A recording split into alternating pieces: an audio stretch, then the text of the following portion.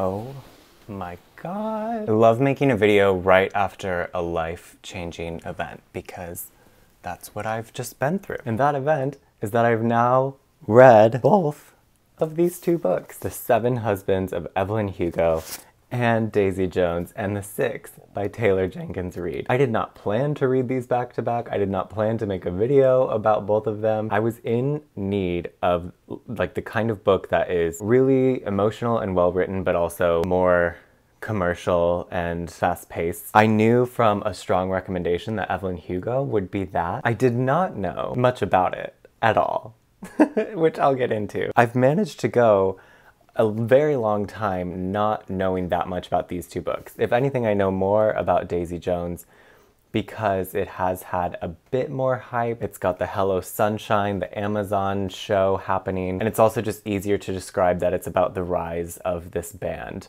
And so many people have said, like, you have to do the audiobook, like that's the only way to do this book. And I did the audio for both of these. So it's been on my 2021 list, basically, to tackle both of these books.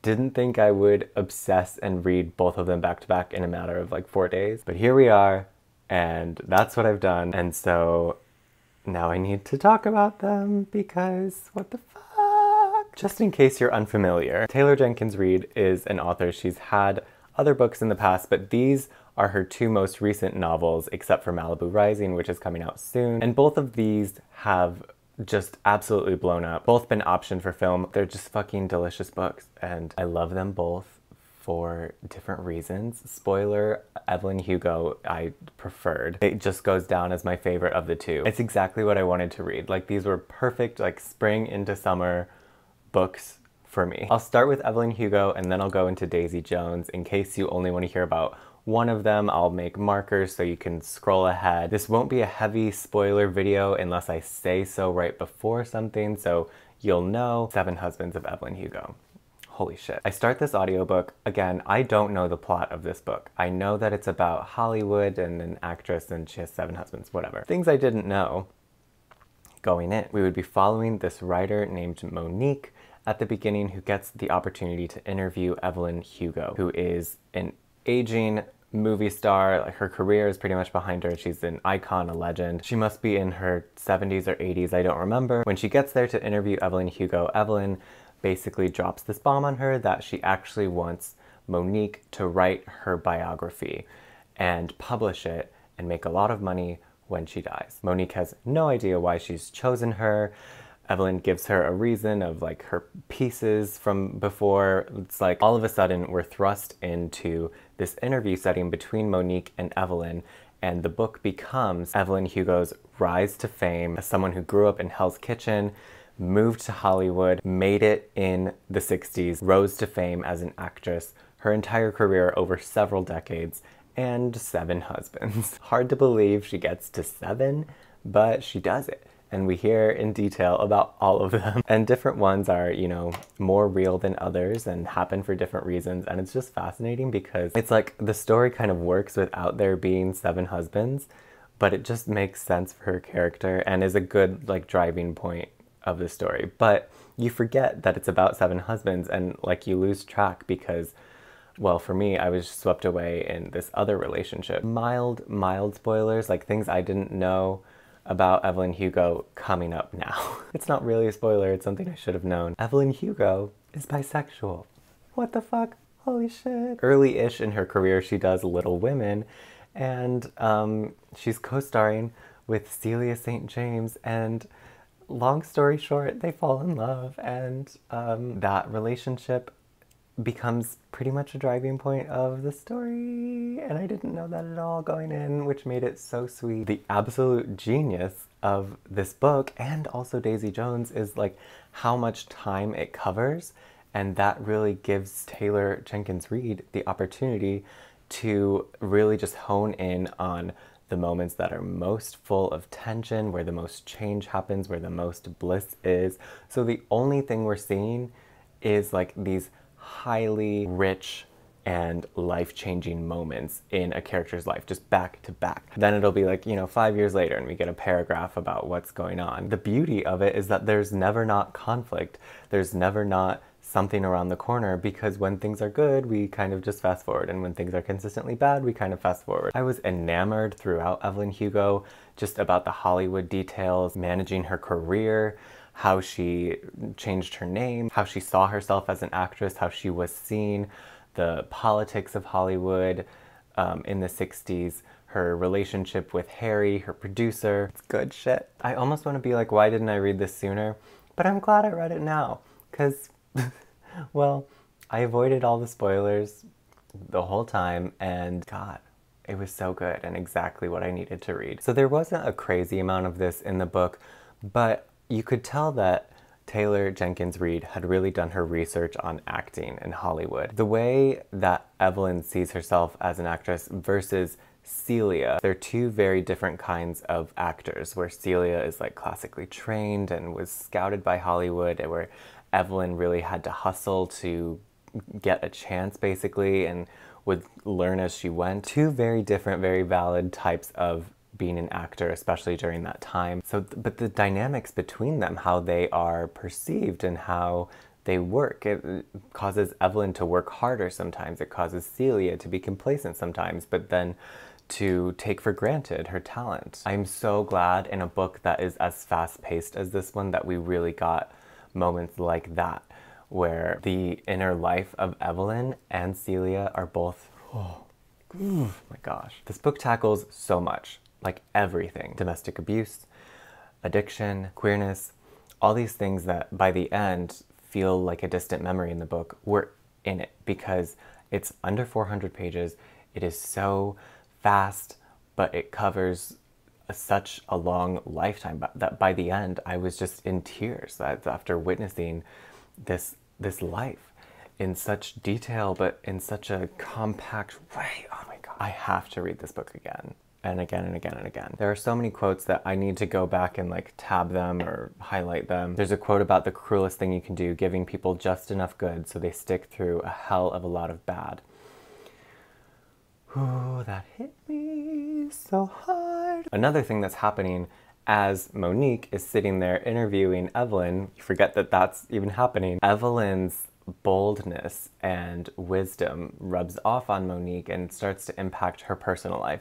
This was like my least favorite part of the story because it felt the least fleshed out, but I understood it, and like it was pretty necessary to happen. She inspires her to kind of stand up to her boss and negotiate for what she's worth. Inspires her to kind of take charge in her relationship again. In the audiobook, I particularly loved the two voices of Monique versus Evelyn. And when we would switch into Evelyn's storytelling, we would switch to an Evelyn actor. And like, you forget that this is about Monique interviewing Evelyn, but it gives it a really nice framework, because you know that Evelyn, well, she survives, she makes it to this point where she's actually alone later in life, and we kind of see where she is, so it's this anchor that she's working towards in a weirdly eerie way, because when we look back on the 60s, it's like, it feels like a lifetime ago, but this woman is sitting right here with Monique. So it's like, what led you here? And it was some shit. Some shit went down. Her relationship with Celia St. James, it's just, oh my God. Celia wins an Oscar, and Evelyn kisses the TV and chips her tooth. And then Celia wins another Oscar, and in her speech says, for anyone tempted to kiss the TV tonight, try not to chip your tooth.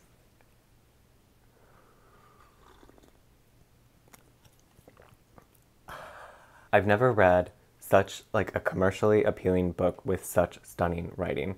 This is just the epitome of a great novel. Y'all. One of my favorite books last year was The Vanishing Half. I was having flashbacks to The Vanishing Half while listening to this, because that also kind of takes place over a long time and hones in on these smaller moments in a much bigger picture. So it's this device that is really interesting, and I could see it going wrong, but I've yet to witness it go wrong. So I don't know. It really just made me think a lot about, like, my God, this is not about, you know, then I woke up the next day and I got coffee and I thought about what happened. Like, there's none of that. It's all just like, shit hit the fan, 5 years went down, and shit hit the fan again, and then I felt this way, and then there was this conversation about it Oh my god. Taylor Jenkins Reid is a storytelling wizard. And I will never forgive her for the experience I just had with Evelyn Hugo, because my life is ruined, my life is better, my life is over after reading these two books. So I finished Evelyn on a Friday night, and then by Saturday I had decided that like I hadn't had enough and I needed to read Daisy Jones. I thought I was gonna read this like a couple months later. I was like, I need another hit.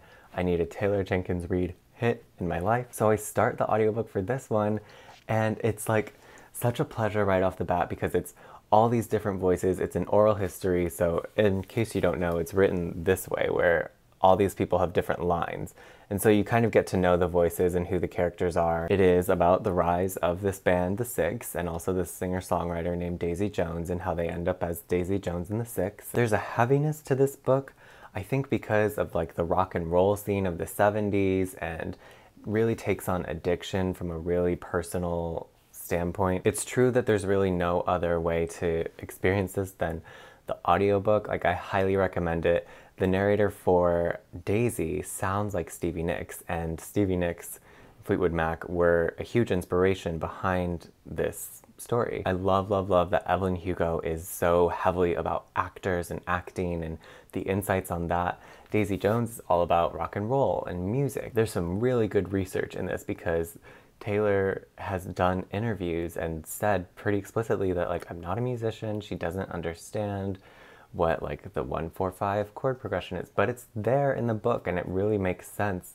from them. Again, the way that Daisy is a songwriter versus Billy, the lead singer of the Six, Taylor Jenkins Reid really like dives into how artists are different from each other and how that impacts every relationship and their own work ethics. And it's not just like they're all songwriters or they're all actors. It's so complicated. Daisy Jones also takes place over a very long amount of time, less time than Evelyn Hugo. Where Evelyn Hugo is a 5-star book for me, Daisy Jones is probably like a 4.5. I loved every second of it. But I think just like the ending of Daisy Jones didn't live up for me as much as Evelyn Hugo. And so, I mean, it's not fair to compare them, but I did read them back to back. I did have high expectations. I mean, I have to, my ranking brain has to rate and it has to pick a favorite and it has to have a reason. Another thing she can really explore way more with this having like 10 different perspectives is both sides of every relationship. So like Karen and Graham and all these band members, their relationships with each other, what's happening behind the scenes. There can be so many more subplots than just what's happening with Daisy Jones, what's happening with Billy. It flows like an epic series. Like, it's gonna be such a good adaptation, I hope. It's with Hello Sunshine, so like, of course it will be.